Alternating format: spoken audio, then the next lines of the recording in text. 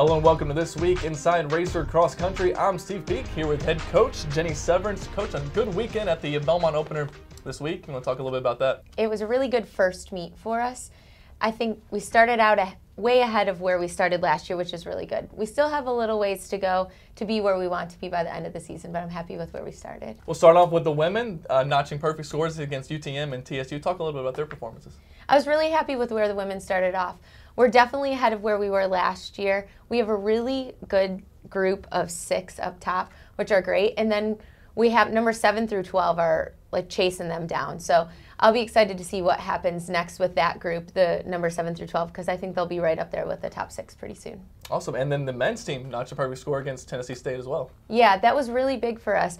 Our guys are a ton better this year. We have a lot of newcomers, and it's really pushing our returners to work hard also. I'm really excited with where the men are going to be this year and what we can do this season. And talking about individual performances, Brittany Bone led the women's with finishing 34th in a time just over 19 minutes. Yeah, she had a great race. I think this is the first time she's ever been number 1 for us for cross country, so that's really exciting. For her, she's a junior, and I think she's ready to do something big this year. And then for the men, Cole Cisneros, with a good performance from him, finishing 48th.